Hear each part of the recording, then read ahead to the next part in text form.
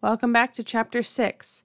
This is our first example using Newton's law of mutual gravitation, but it is still going to use all of the understanding that we've built in the earlier parts of Chapter 6. All right, so if we think about this situation, we have the Earth, but rather than being on the surface of the Earth, we are in orbit above it. Now, with this very poorly drawn circle, the thing I want to indicate here, so here's our satellite, maybe with some solar panels. The thing that I think is most important for our drawing to indicate is that we are given the height h, but in order to know the full radius of the circle, we also have to add in the radius of the Earth. So the radius of the circle is the height of our orbit above the surface of the Earth plus the radius of Earth.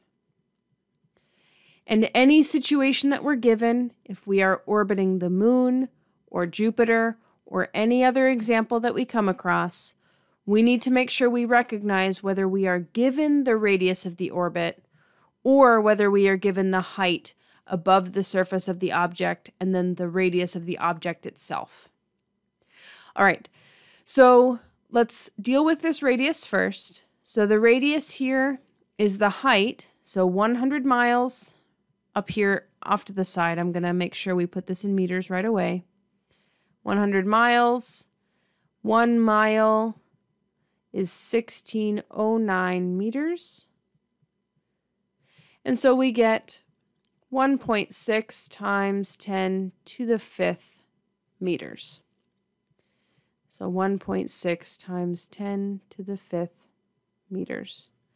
Plus the radius of the Earth. It is not on this slide, and we do not have to memorize it, but it is in our lecture slides, and it will also be on the equation sheet that you receive at test time and final exam and everything. We don't have to memorize core reference material in this class. We just need to know how to use it. So the radius of the Earth we can look up, and it's 6.38 times 10 to the 6th meters. So our radius, when we add these both together in our calculators, we get 6.54 times 10 to the 6th meters. So we're going to make a note of that because that's pretty important. It will be used in multiple areas here. All right, so these aren't really labeled A, B, and C on the slide. I'm going to go ahead and label them so that we can keep track of what we're doing here. The first thing we want to figure out is the amount of gravitational force. So we just write down, as a starting point, the force of gravity in this chapter, which is much more complex than just m times little g. And we plug in the numbers that we have here. So g itself is 6.67 times 10 to the minus 11. The first mass is the mass of Earth. Again, a number that is not on our slide or our page right now, but it will be given to us at test time, and it is on the slides in this section of the chapter. 5.98 times 10 to the 24 kilograms. The smaller mass, M2, the satellite, that is 70 kilograms. And then the radius here is the radius that we've got down below. Oops. So 6.54 times 10 to the 6th, and extremely important, do not forget to square it. When we throw all of this into our calculator, and while it does look a little scarier than normal because it's got a bunch of scientific notation, our calculator handles all of that, and we end up with 653 newtons. And that is our answer to part A. Now I want to pause and take a moment to recognize that 653 newtons is still a very large force of gravity acting on the satellite. If the satellite were on the surface of Earth, mass times little g here, 70 times 9.8 if we were on the surface, would be 686 newtons. So we have a very comparable It's a small difference between being on the surface of Earth and being a full 100 miles above its surface. Gravity is still very, very strong when we are talking about orbits around the Earth.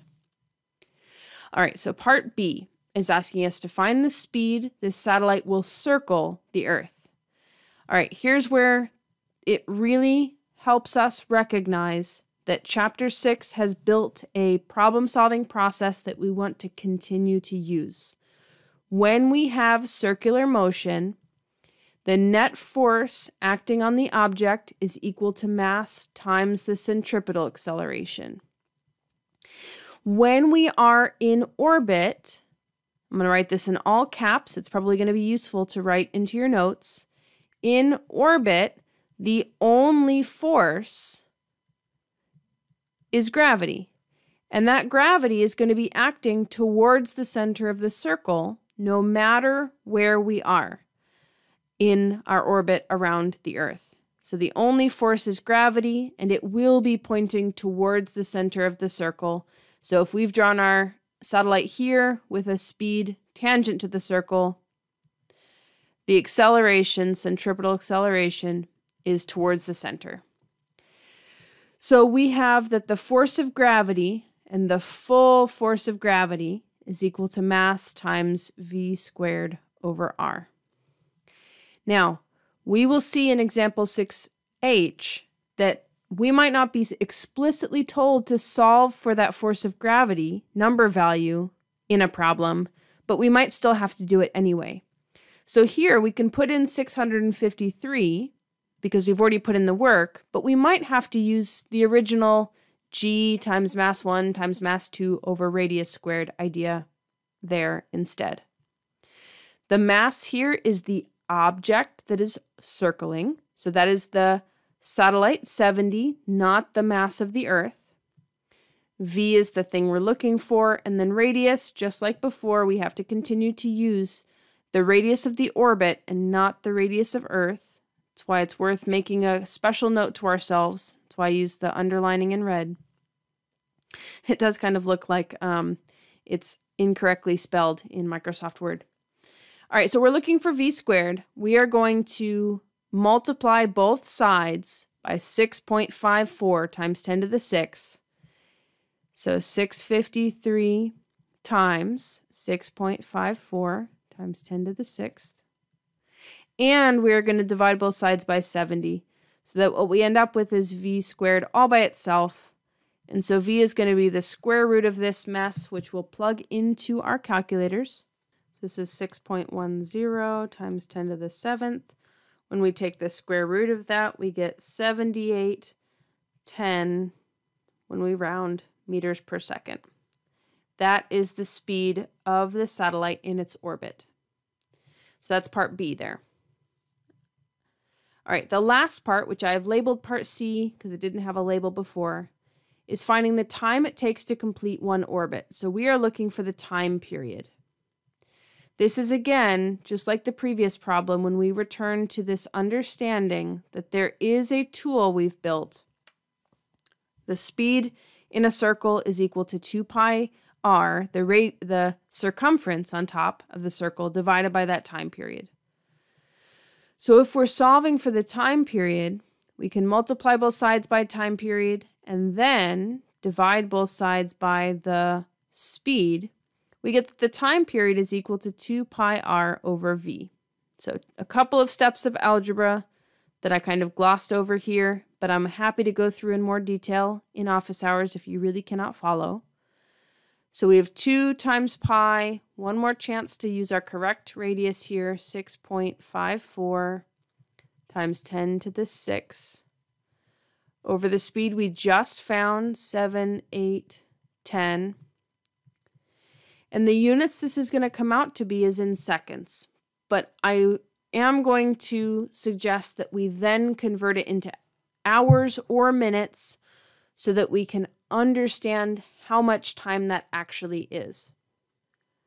So this is 5260 seconds. But the key thing about that many seconds is we don't really think in terms of thousands of seconds. If we divide by 60, we will get the answer in minutes. And so we'll get 87.7 minutes or 88 minutes. And that should start to make more sense to our brains in terms of how long that is. But we could also divide one more time by 60 and we'll get 1.5 when we round hours. All right, so this satellite is taking an hour and a half to go around the Earth. So we want to make sure that makes sense to us. It is worth noting, just for this section, and you can write it into your notes, and it's not necessary to have memorized by test time, that the International Space Station takes about 90 minutes to go around the Earth every single time. So it is not something that we're expected to know before this class, but we will be seeing situations where we are answering questions about orbits of the Earth or the Moon or Mars or Jupiter, and we want to make sure that we can handle those. And so it's useful to put into a time period that at least sounds like it's reasonable in some kind of way. 1.5 hours does seem like quite a short period of time to go all the way around the Earth. It would be pretty awesome if I could fly to Japan or Australia in that amount of time. But we need to recognize that we are forced to go extremely fast because of the very strong force of gravity acting on this satellite. All right. So this example is over, and one thing I really want to highlight here is, first of all, we've been making this list of the forces that are causing the circle, and it's, in this case, just the force of gravity, but it is worth noting that it's the force of gravity in the full and complete way, and not just mg. And the other thing I want to note here is that we are going to see that example 6H forces us to pretty much hit the same milestones without providing this part A, part B, part C additional structure. And so I've said it in the lecture video once, but I'll say it again here. When we compare example 6G, you've just finished watching it, and example 6H, hopefully you're about to watch, they are roughly the same set of calculations. 6H is a better test question because it takes off those bumper rails for us.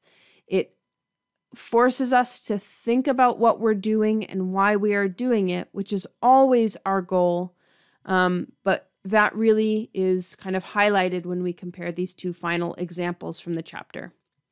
So keep that in mind as you move on to the next example. And so I will see you in that last video for chapter 6.